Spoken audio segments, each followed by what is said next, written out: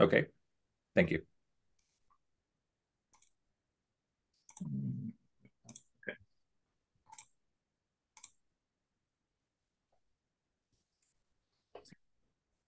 All right. Let's see here. So once more, I have to um, install Once tellurium again. once more into the breach. Once Whatever. more in the breach, yes. Um, so yeah, so in general, what this section is going to be is talking about biomodels and about like SBML, which I mentioned in passing the other day. SBML is the computer readable, exchangeable format for systems biology models. It's the systems biology markup language. It's been around, like, is it literally 20 years ago at this point? 21, probably. Um, Herbert was involved with its creation back in the day. Um, Let me restart the session. 22 years. 22 years. Yeah.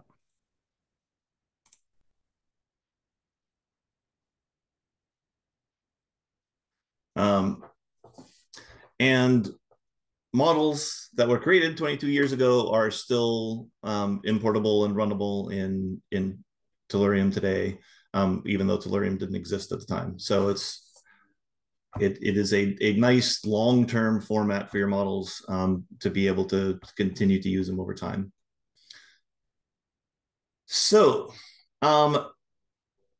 there is a database of models from that was established 15-ish years ago, for a little bit more.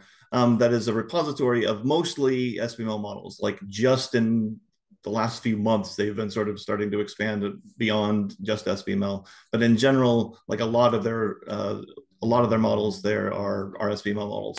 There is a curated branch and a non-curated branch. And in fact, I'm just going to go to biomodels, biomodels.net.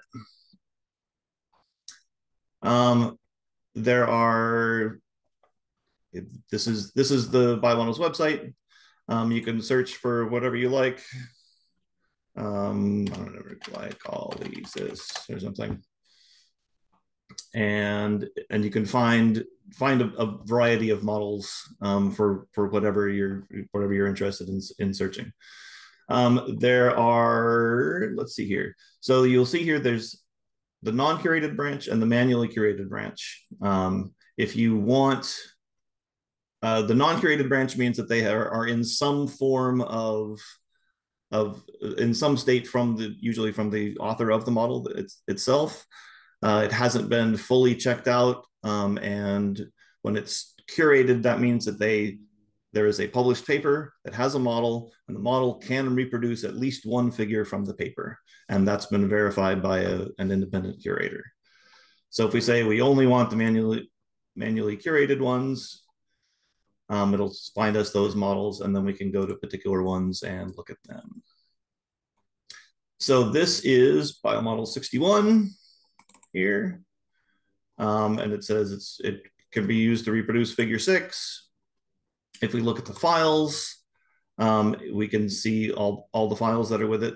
We are actually in the middle of a project to try to update these files because the model file itself is always fine, and these other files were not always examined very closely. So we have gone through and validated all of them. Hey, Lucian, Like, can you, somebody asked, can you zoom in a bit? oh, yes, sure. Shift plus or whatever it is. Yep, There you go. there you go. Yep. Is that better? Right. Yeah, that's better. Okay. All right. So yes. So today the model files will always be fine. And like in 2 weeks, everything else is going to be great also. Um, and the way you can get these into Tellurium, the easy way is you can get them from this download button. If you right click and copy link address, and you go to here, I'm just going to put in, I will add a new code thing and say S, that URL. Oops, sorry here. R equals that, and then R simulate R. That was the one that I sort of randomly looked at. I don't know how this is going to look, but yeah, there we go. It's not the most clever thing. It has like all the species in the model, whereas only some of them may be actually of use, probably these ones that are wiggling. This may not be the right time frame to look at them. Those are 5 seconds, maybe not very useful. But in general, I can grab a model, I can simulate, and then I can figure out how to get my simulation better to better match figure 6 or whatever. So in this example here, we looked at a particular model, the Anna Wolf model of respiratory oscillations. This is a still from the paper itself. So this is obviously like a pretty big, complicated model. Like there's multiple compartments, which we haven't even talked about compartments yet. And if we run this, we should get that figure again. So here, this was Biomodels 90. I went to the files, I right-clicked the URL and pasted that in here. I knew that I wanted from time 0 to 100, and I wanted the oxy was the main thing that was being recorded over time. And I made it larger, and I put the X label and Y label in there. So, One question, Lucian. yeah, You use load SBML model here, but then you use something called load S in the one yes, above. yep, they are synonyms of each other. You can use one or Okay. the other.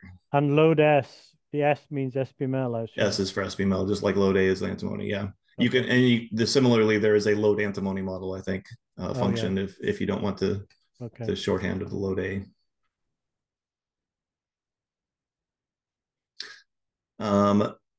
The saved model from the questions here, it is the initial state of the model. So it doesn't have the instructions for how to recreate figure 6. It is just the initial state, right? There is another whole standard, which I'm not going to talk about too much today, but just so you know that it exists, called SED-ML for the Simulation Experiment Description Markup Language. Is SED-ML, I'm putting that in chat. And that will actually have all the instructions you need to reproduce an actual figure from the paper. And actually, like, upgrading and validating that SED-ML is the main thing that we've been trying to do for bottom models over like in bits and pieces, but over the last like year and a half, I think, because SED-ML didn't exist when Biomodels archive started, and they have sort of continued the tradition of mostly focusing on the model itself and not on what you do with the model. But some of that information can be extracted from the files that they happen to save and stuff.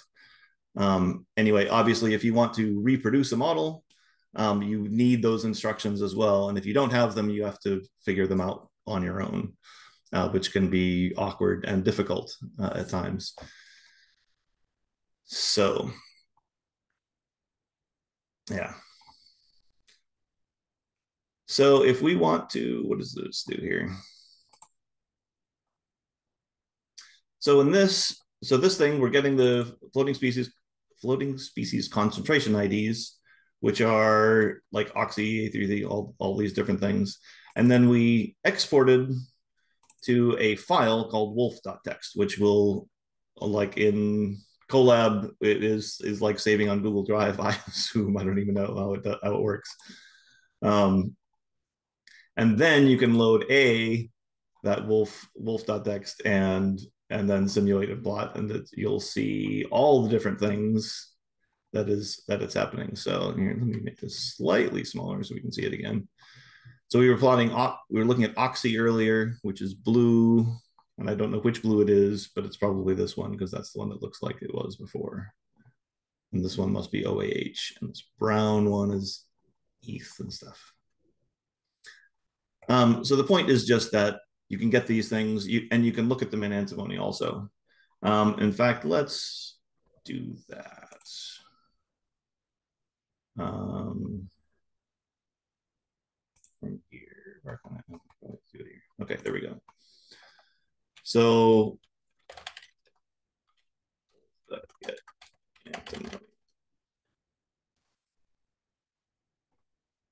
all right, we have to scroll back up because it has a lot of stuff in here. So this is that wolf model in antimony form. So you'll see it has three compartments, which again I haven't mentioned, and it has all these different species, many of them in compartment 1, some of them in compartment 0, and some in compartment 2. The ones with the dollar signs are the ones that are fixed, the boundary species. It has some assignment rules here. A2C, so AC is apparently like the total amount of A2C and A3C, and then so it's figuring out A2C as the difference between those two things. Similarly, N1, this is all N, and that's split into N1 and N2. This is all S that's split into S1 and S2. And this is all AM that's split into A2M and A3M. Because some of the reactions, presumably, let's see if we can.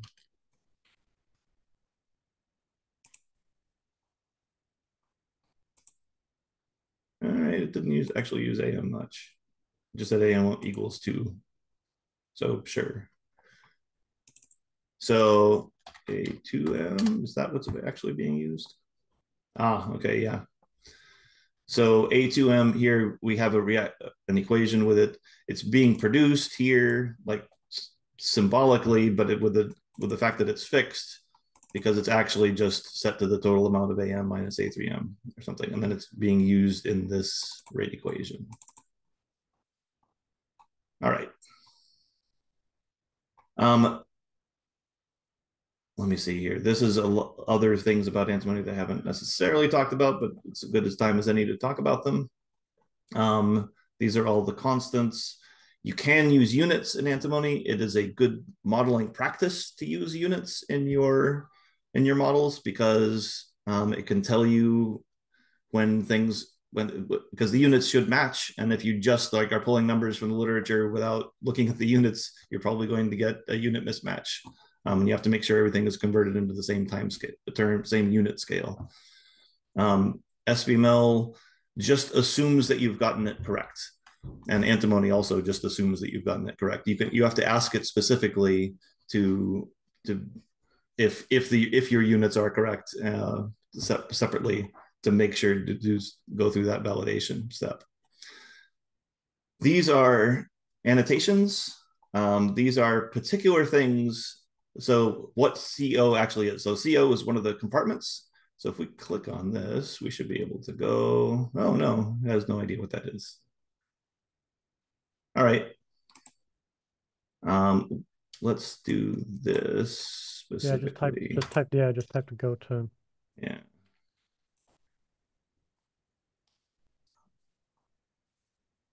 I didn't want, okay.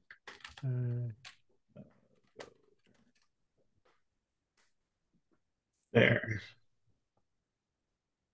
The gene ontology. Okay, there we go. Which apparently has been renamed to get a new number, but it used to be that. So it is the extracellular region, as you might expect from the original model, which was, where are we here? There we go. Which was C0. We go back up. Things on my screen here. Go back up to this. We have like the cellular, the cell, the probably mitochondria, and then the external where the sulfur and stuff and oxygen is coming from. So that's the extracellular stuff that they were talking about from that. So we'll be doing, yeah. So just for the rest of you, you'll be doing an entire session on this kind of annotation stuff tomorrow. Right. And showing you how you can add your own annotations. The point of these annotations is to help people identify what the different components are. I mean, who knows what C1 is and C0 is and C2? Right. So this is again, sort of computer readable standard form of saying like, this is the extracellular matrix. Like, so anyone else, any other computer reading it will know and be able to say like, oh, these two models have the same elements in them. Or if you're looking for calcium, you don't have to look for all the different spellings of calcium. You can just say like, give me things with this particular term, and find those models. So yeah, lots of annotation-y things. So if you import a model from Biomodels into Antimony, you'll get a lot of this text. And I tried to put it at the bottom so that the main model is here at the top. So mostly the functional parts are here at the top. The assignment rules, the reactions, and then the initializations, and then all the other units and everything else. I should add, I mean, it's worth mentioning, there's a website we have called Make SBML, and that lets you also search biomodels and to quickly translate from SBML to Antimony and vice versa. So you don't have to use Python to do that. You can go to this website called Make SBML. Should I put it in the link? Yeah, sure. Let me find it here. Make SBML. Oh, there it is. So I'll put in the link. So there's a search box in the top right-hand corner. You can just, search glycolysis or whatever, and you can find the model. And then Biomodels all stores everything as SBML, which is not very readable. And so this site then will then translate that directly to Antimony. You can see what it is. Sure. But yeah, so if you type something there, like glycolysis, whatever you want. Yeah, so there we go. There's our... You can and pick in fact, one of those. what were we looking at? Like Wolf 62 or 2000. something? Yeah. Wolf 2000, yeah, 206.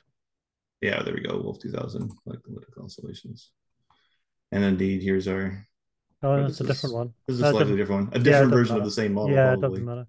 Anyway, So yeah. you can see there's the Antimony on the left and the SBML on the right. Right. You can cut and paste that then if you want and do whatever you want with it, of course. Right. So here, let's go ahead and do this. So I was going to do a little demonstration with a really simple model here. Let's say that you're you have some sort of medical crisis with an outbreak or all around you. So you're like, oh, what is there some sort of model that would tell me what's going on here? So you type zombies into here, and look, there's Biomodels 882. Is that actually yes? And there indeed was a zombie model out there. One of which was that if you look on the Biomodel site, you'll see that there were 3 non-curated versions. It's all from the same paper. And look at this. So let's just take this part of the model and go back here. And I'm just going to go to the end and start from that. So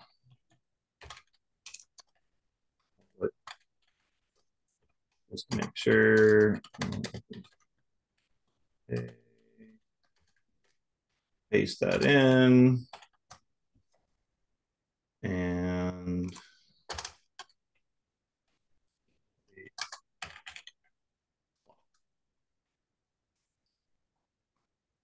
indeed, look at that.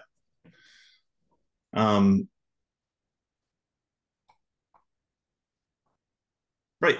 So as we see, the people that were susceptible are decreasing in number over time back to 0, and the zombies and removal, which is the dead, are going up.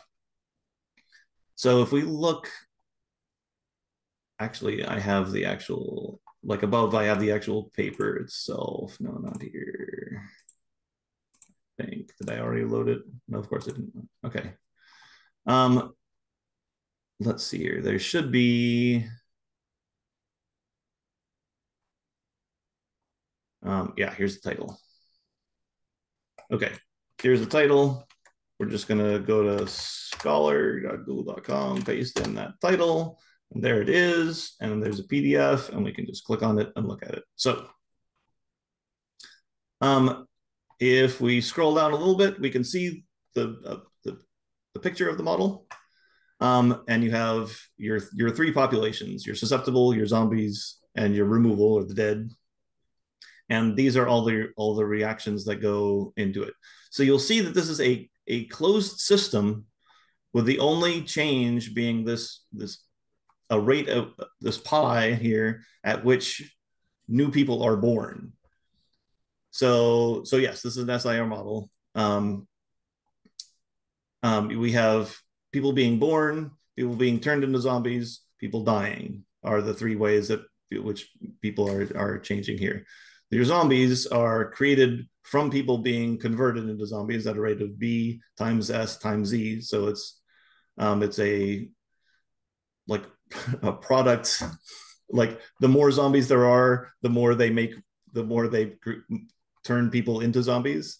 There's a rate at which zombies rise from the dead, and there's the rate at which zombies die, mediated by S. So like people are trying to kill zombies, and the S and Z. So this beta and alpha difference here sort of relates like how much people are turning into zombies versus zombies are dying. But one thing about this model, as you may, so we found it, we understand what's going on, we were able to reproduce. In fact, let's go to a figure. So here's a figure. It goes in fact, it is our default time course from 0 to 5. The susceptible go down and the zombies go up. And we had so if we go back to back to this, that we have reproduced the figure from the paper. So then as you try to figure out if the model is good or not, you start to say, like, is it reproducible? Yes, we were able to reproduce the figure. But then, like, does it make sense? Is it, so separately then, I'm backing up. Is it reproducible? Yes, I was able to reproduce a figure from the paper. Is it annotated? Does it have sort of standard ways of describing things? And we're going to look at that. Is this annotated? It has indeed some things here. Let's see if this is actually viewable. Looks like it's working. Susceptibility, right? Constitutional inborn state disposing to a disease, group of diseases. So indeed, it was indeed annotated to say, like, this is not only does the word susceptible show up in the title, but it is an official term for these things. I don't know if zombies are going to have an official ontology anywhere. That seems somewhat unlikely, yes. So the things that were, so the removal is the dead, and the birth property is here, and it doesn't have a standard and ontology for zombies because no one has managed to put that into an ontology yet. But the other parts are. And even susceptible to zombie or death. Oh yeah, this is the same thing. That's a 16505, which I'm not sure. So it's annotating the actual reactions with these terms, which is not necessarily the right thing to do.